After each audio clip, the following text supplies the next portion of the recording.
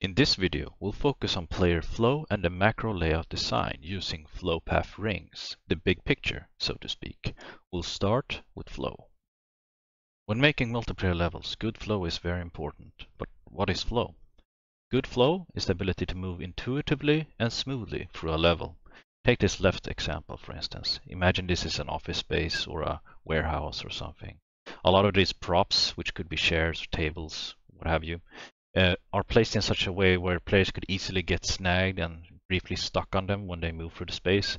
There's a lot of very tight, narrower spaces where players might feel like they have to move more slowly or get stuck, things like that, especially when they need to move through quickly, like they're getting chased or something like that, which can get frustrating. Even just reading the space is harder because it's kind of like random, even though it might be realistically placed like in a real office setting, for instance. It can still result in the space feeling very harder to read and understand, like where the invisible paths through the space are. And again, you can get snagged on stuff because moving through a game and moving through a real space in reality is quite different. On the other hand, if we just rearrange the props in a very basic example on the right here, you can see that the space becomes much more easier to read and the gameplay opportunities present for the player, like getting cover, moving through here to not be seen, is way more apparent. There's also less risk of getting stuck on objects. So it results in a much more smooth gameplay flow for the player.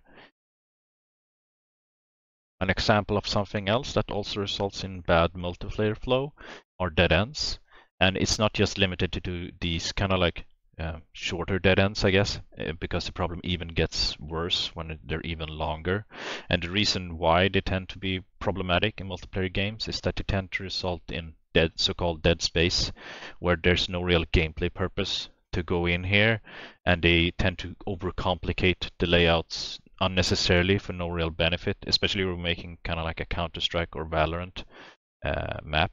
You don't want to add more so-called pointless complexity, which don't really add anything. And it's even worse if you don't have a map, minimap, or map in your game where players can easily see it. But even if you do, it can get confusing when someone runs through here and expect they can kind of like maybe run through and come outside here. But then when they run here, but oh, and then they kind of like just run into a dead end, and then they have to be forced to turn around.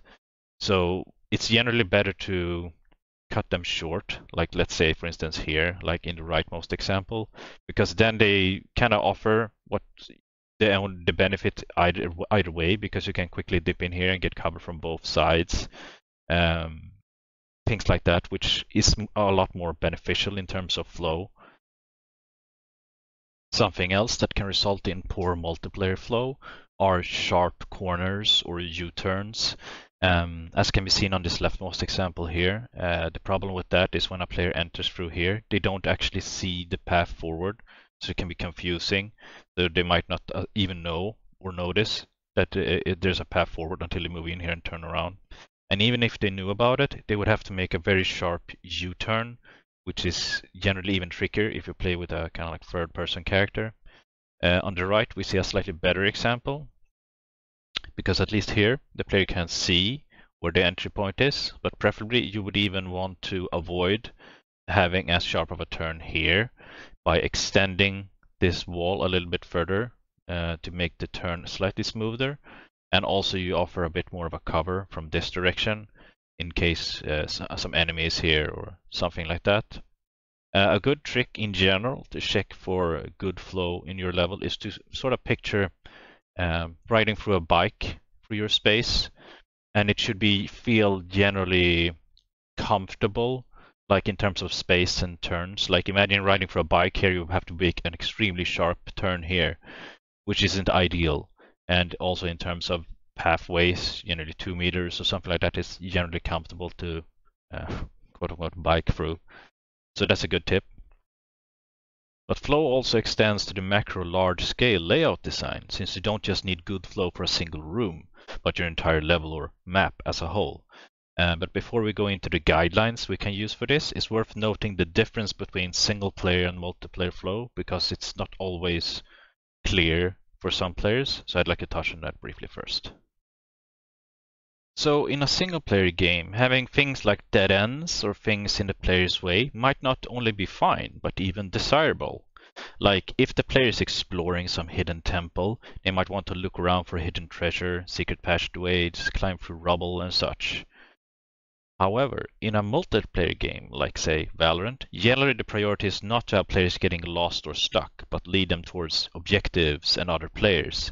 So keep in mind that what could be good flow or design for single player might be bad for multiplayer and vice versa.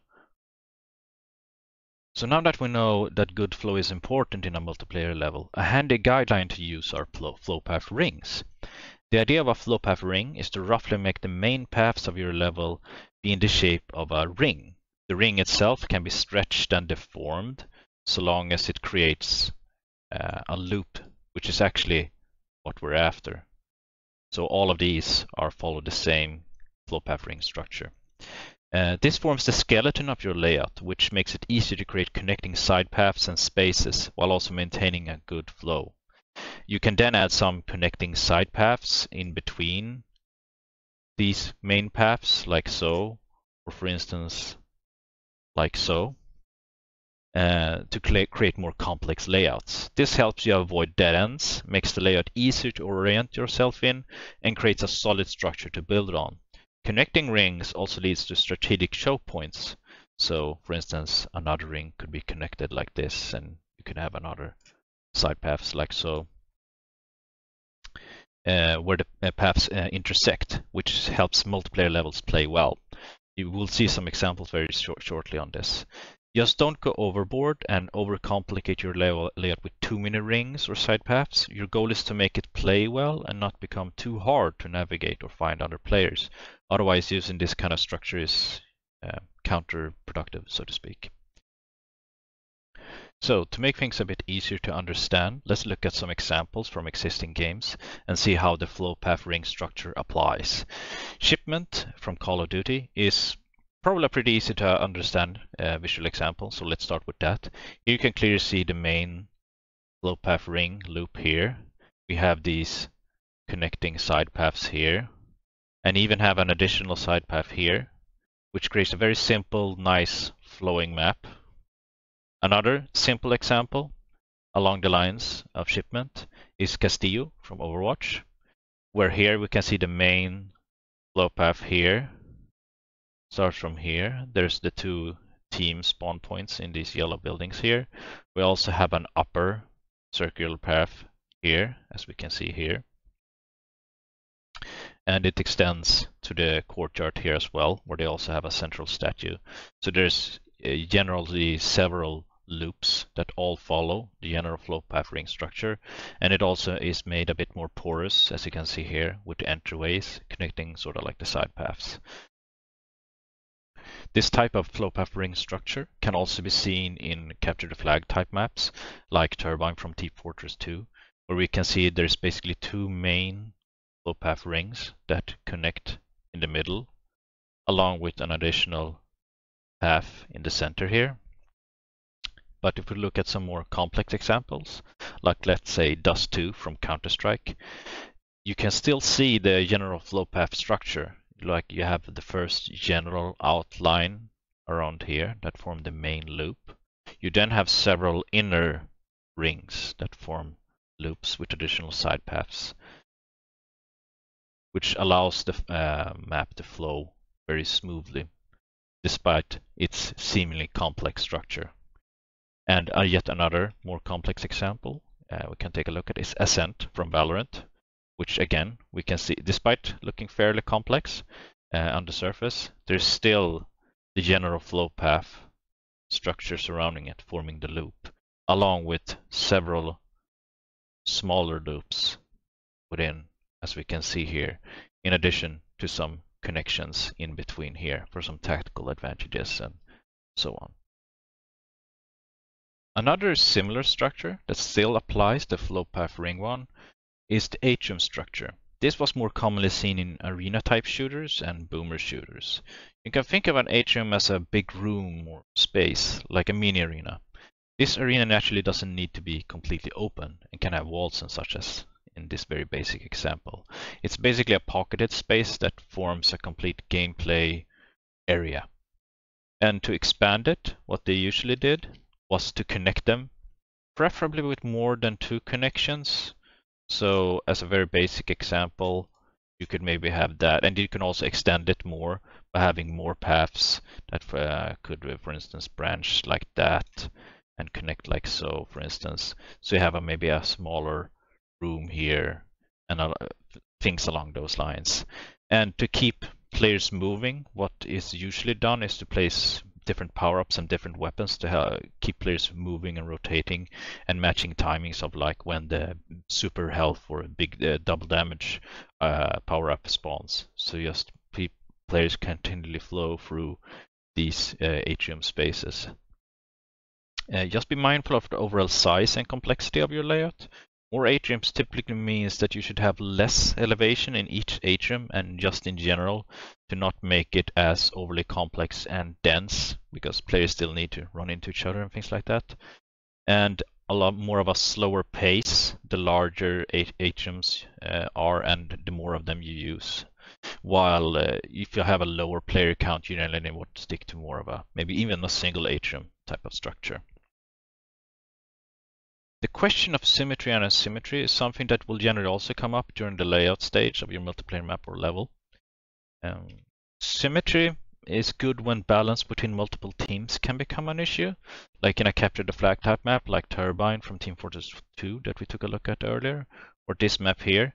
It simply means that neither side will have a direct advantage over the other due to one side being easier to defend or attack from, or something along those lines. This doesn't necessarily mean that both sides need to look the same though, since you could have a red and blue side be a cat, or one other side be a castle and another be a wooden fort, or things along those lines. Asymmetry, on the other hand, is good when you want the level to feel and play more differently across the layout. This is usually for layouts that don't have a particular dedicated side for teams to both attack. So deathmatch, domination, bomb site, and similar type of modes are often asymmetric in terms of layouts. Worth keeping in mind that asymmetry increases the complexity for both you as a designer and for players, meaning you will need more time to iterate on the level, and players can find learning the level to be harder. It can also mean that the time it takes for different teams to reach the same objective could be different, since the distance or routes are different, so this is also worth keeping in mind. Asymmetry is still doable for something like a capture the flag map. It just becomes harder and more time consuming for balance. Of course, symmetry and asymmetry are just general guidelines. You feel free to bend them where you feel it might be needed, meaning after your first symmetric layout pass, you can then slightly angle the layout on both sides, shift buildings and similar adjustments to break the symmetry up a bit and make it feel a bit more natural. Nuketown from the Call of Duty series is a good example of this, where we can see that both buildings exist on roughly the same spots in the layout, but the buildings are different. The vehicles in the center are different, and to not have a straight rectangular shape, they angle both sides a bit to make it feel a bit more natural. Or in the case of an asymmetric map, you can make the key parts of your map more symmetric in nature to help balance it out a bit. So you still maintain an asymmetric map layout, but it's symmetric where it matters. I tend to ramble on a little bit with these videos, so I want to keep them short. So that's all for this time. Thank you for watching.